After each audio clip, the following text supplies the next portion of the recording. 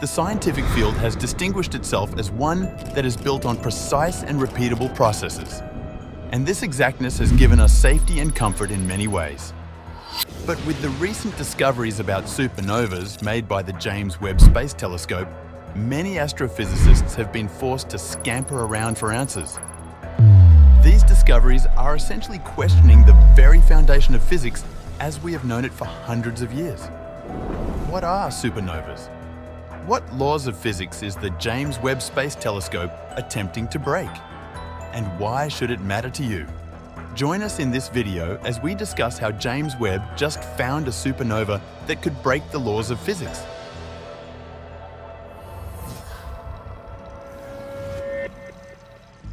Supernovas are a rarity.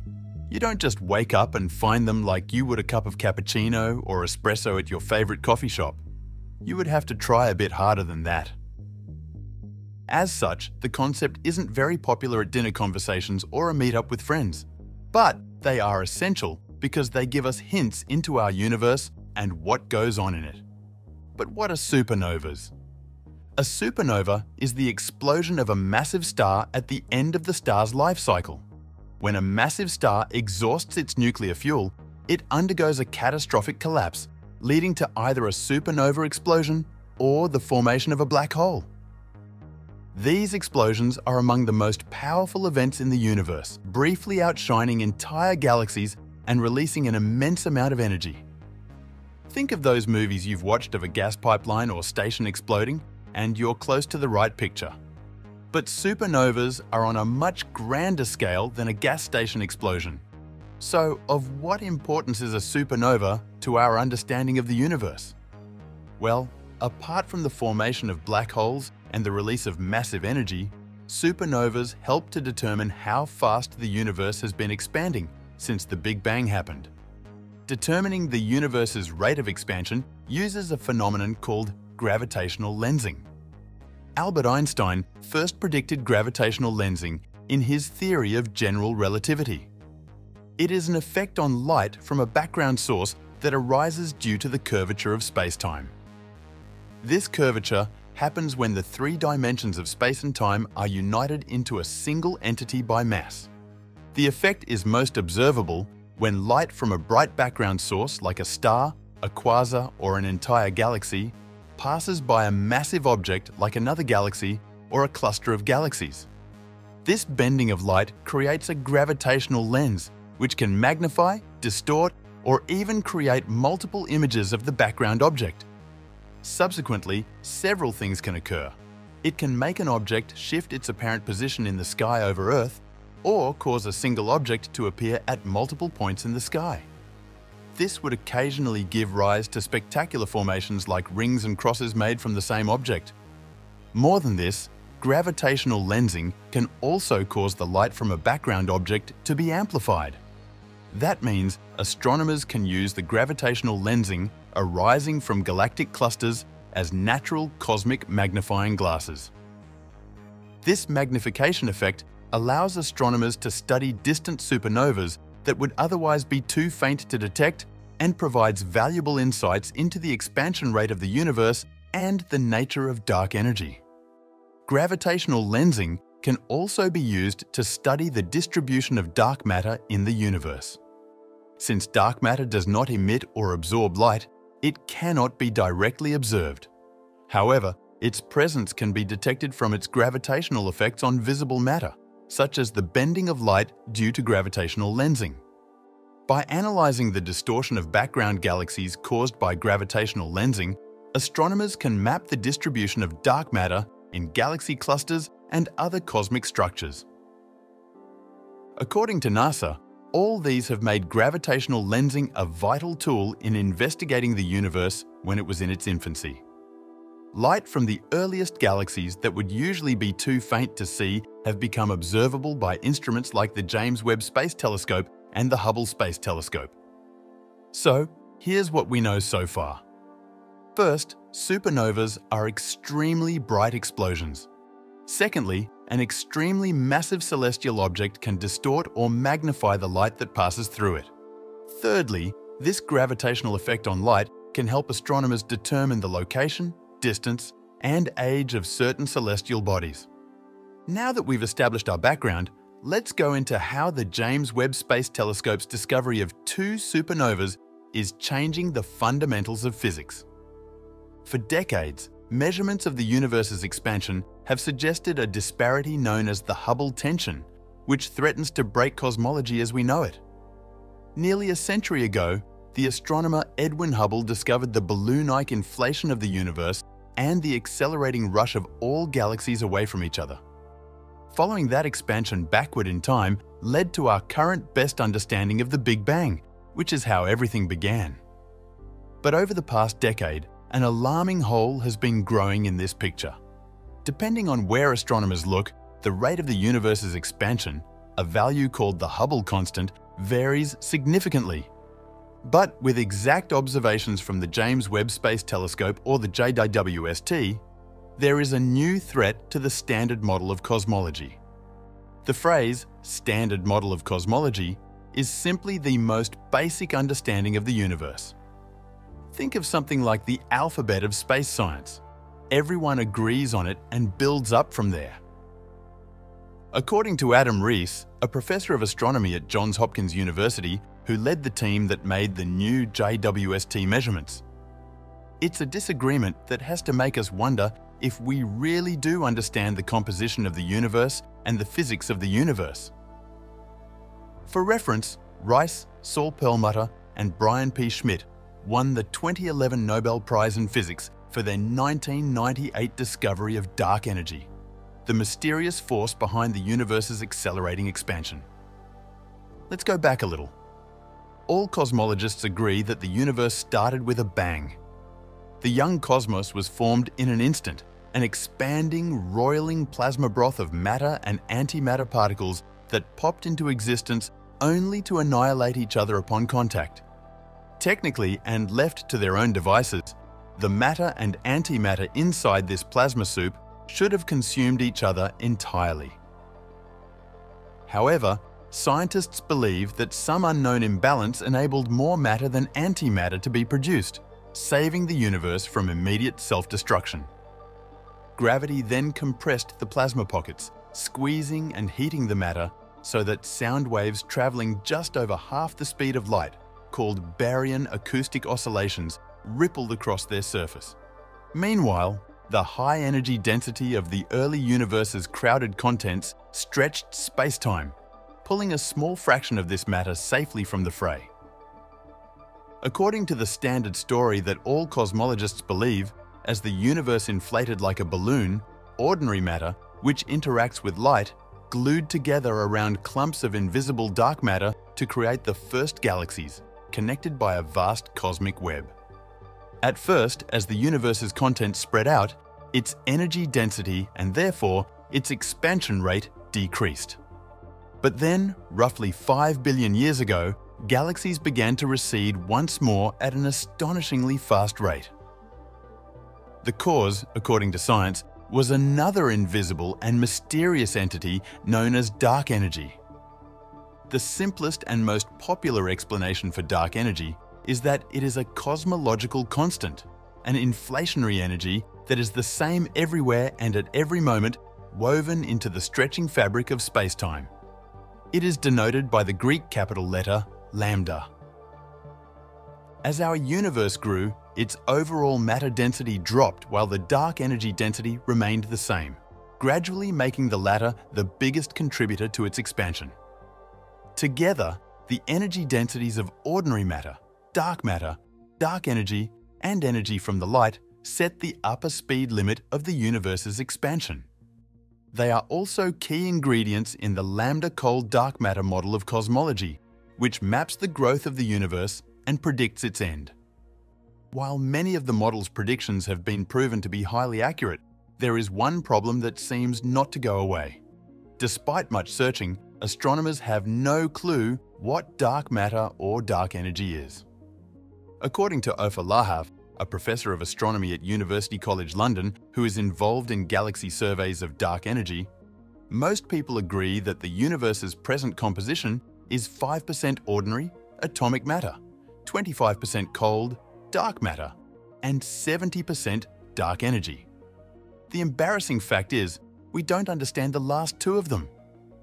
But beyond this very basic issue, there is another, more significant threat to the standard model of cosmology: the Hubble tension. It is discovered that the universe appears to be growing at different rates, depending on what method astrophysicists use.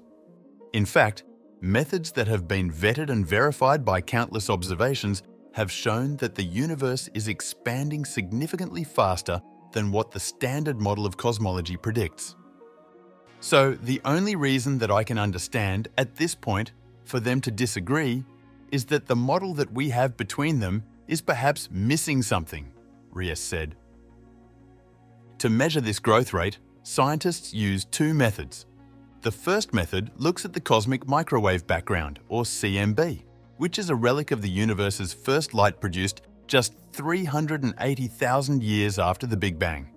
The imprint can be seen across the entire sky, and it was mapped to find a Hubble constant with less than 1% uncertainty by the European Space Agency's Planck satellite between 2009 and 2013.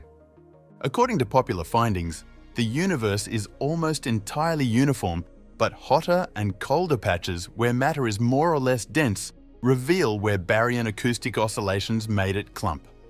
But as the universe exploded outward, this soap bubble structure expanded into the cosmic web, which is a network of crisscrossing strands along whose intersections galaxies would be born. By studying these ripples with the Planck satellite, cosmologists inferred the amounts of regular matter and dark matter and a value for the cosmological constant or dark energy. Plugging these into the lambda CDM model spat out a Hubble constant of roughly 46,200 miles per hour per million light years. That is about 67 kilometers per second per megaparsec, with a megaparsec being about 3.26 million light years. A second method to find the universe's expansion rate uses pulsating stars called Cepheid variables. These are dying stars with outer layers of helium gas that grow and shrink as they absorb and release the star's radiation, making them periodically flicker like distant signal lamps. In 1912, astronomer Henrietta Swan Leavitt found that the brighter a Cepheid was, the slower it would flicker, enabling astronomers to measure a star's absolute brightness and therefore gauge its distance. It was a landmark discovery that transformed Cepheids into abundant standard candles to measure the universe's immense scale. By stringing observations of pulsating Cepheids, astronomers can construct cosmic distance ladders, with each rung taking them a step back into the past. According to Wendy Friedman, an astrophysicist at the University of Chicago, it's one of the most accurate means that astronomers have today for measuring distances. To build a distance ladder, astronomers construct the first rung by choosing nearby Cepheids and cross-checking their distance based on pulsating light to that found by geometry. The next rungs are added using Cepheid readings alone. Then, astronomers look at the distances of the stars and supernovas on each rung and compare how much their light has been redshifted as the universe expands. This gives a precise measurement of the Hubble constant. In 2019, the method was used by Rios and his collaborators, who trained the Hubble Space Telescope on one of the Milky Way's closest neighbours, the Large Magellanic Cloud. Their result was explosive, an impossibly high expansion rate of 74 kilometers per second per megaparsec compared to the Planck measurement. Yet Hubble lacked the necessary precision for the crowded regions of space the team was studying, causing some distant Cepheids to blur into neighbouring stars. As such, some cosmologists had some room left to argue that the result, however shocking, could have come from a measurement error. So, when JWST launched in December 2021, it was poised to either resolve or cement the discrepancy. And with a mirror that is almost 3 times the size of Hubble's, it was well equipped to do so. Not only can JWST detect objects 100 times fainter than Hubble can, but it is also far more sensitive in the infrared spectrum, enabling it to see in a broader range of wavelengths. By comparing Cepheids measured by JWST in the galaxy NGC 4,258 with bright-type Ia supernovas in remote galaxies, Rees and his colleagues arrived at a nearly identical result, 73 kilometers per second per megaparsec. Other measurements came back with respective results of 69.6 and 66.6 kilometers per second per megaparsec. Friedman made one measurement with the Hubble Space Telescope on the rapid brightening of the most luminous tip-of-the-branch red giant stars. Another was made with light bent by the gravity of massive galaxies. A separate result using the bending of light also gave a value of 73 kilometers per second per megaparsec. The new result leaves the answer wide open, splitting cosmologists into factions chasing staggeringly different solutions. Following the Hubble Space Telescope result, an official attempt to resolve the issue at a 2019 conference at the Kavli Institute for Theoretical Physics in California only caused more frustration. According to David Gross, former director of the KITP and a Nobel laureate, we wouldn't call it a tension or problem, but rather a crisis. Right now, there seems to be no way forward on this issue. Rees is pursuing a tweak to the lambda CDM model that assumes dark energy isn't constant, but instead evolves across the life of the cosmos according to unknown physics. However, Keely's research, published in the journal Physical Review Letters, contradicts this. Keely and his colleagues found that the expansion rates matched the predictions of lambda CDM all the way back to the CMB. So, according to Keely, if the model needs fixing anywhere, it's most likely in the very early universe. Also, it could be possible to add some extra dark energy before the emergence of the cosmic microwave background, giving some additional oomph to the universe's expansion that makes it conform to the standard model. Another group of astronomers is convinced that the tension, alongside the observation that the Milky Way resides inside an underdense supervoid, means that lambda CDM and dark matter must be thrown out altogether. Lahav, on the other hand, is agnostic. According to him, it's possible lambda CDM just needs a tweak, or maybe dark matter and dark energy are the modern-day equivalent of epicycles, the small circles that ancient Greek astronomers used to model planets orbiting Earth. The orbits of planets were described very accurately by epicycles. It was a good model. It fitted the data, Lahav said. But he added that once astronomers placed the Sun in the center of the solar system in newer models, epicycles eventually became irrelevant. According to him, if we want to go philosophical, maybe that's what's going on. But maybe also there is dark matter and dark energy, and it's just not been discovered yet. However, the answer to this might lie in a different galaxy altogether. In 2016, the Hubble Space Telescope imaged the galaxy MRGM0138, but the images were not fully analysed until 3 years later. The galaxy's light was being distorted into 5 separate images by the lens of another galaxy cluster, which is 4 billion light-years away from us. However, when studying the Hubble images in 2019, astronomers noted the bright light of a supernova in MRGM0138. A type Ia supernova is the explosion of a white dwarf, either through collision with another white dwarf or by stealing enough matter from a close companion star. Now, astronomers observing MRGM0138 with the James Webb Space Telescope have discovered a second type Ia supernova in the distant galaxy. The first supernova was nicknamed Requiem. This second supernova has been called Encore. So far, MRGM0138 is the most distant galaxy to be seen with 2 type Ia supernovae, and it is very important for helping to solve what is possibly the greatest puzzle in cosmology right now. However, the lensed supernovas in MRGM0138 have an extra advantage. They will appear in 5 different lensed images of the galaxy. According to Justin Pierrel of the Space Telescope Science Institute and Andrew Newman of the Observatories of the Carnegie Institution for Science in a joint statement, when a supernova explodes behind a gravitational lens, its light reaches Earth by several different paths. These paths are of different lengths, so the supernova can appear in the images separated by days, weeks, or even years. By measuring differences in the times that the supernova images appear, we can measure the history of the expansion rate of the universe, known as the Hubble constant, which is a major challenge in cosmology today, Pierrel and Newman said. Over the years, lensed supernovas have been rarely found, with less than a dozen known. This makes the two-type Ia supernovae in MRRGM 0138 exceptionally valuable. However, there's a catch. While most of the images of the two supernovas have appeared, one of the light paths is predicted to be much longer, based on models of the distribution of dark matter in the lensing cluster. On this, Pierrel and Newman said, "Supernovae are normally unpredictable, but in this case, we know when and where to look to see the final appearances of Requiem and Encore. Infrared observations around 2035 will catch their last hurrah and deliver a new and precise measurement of the Hubble constant."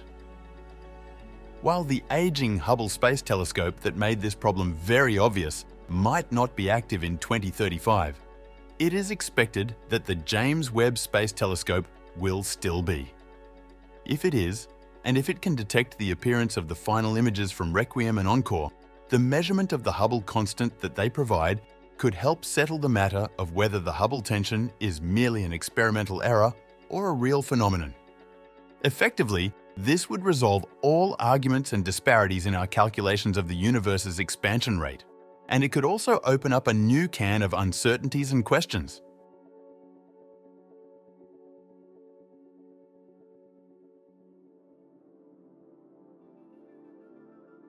Thanks for watching another episode of Voyager.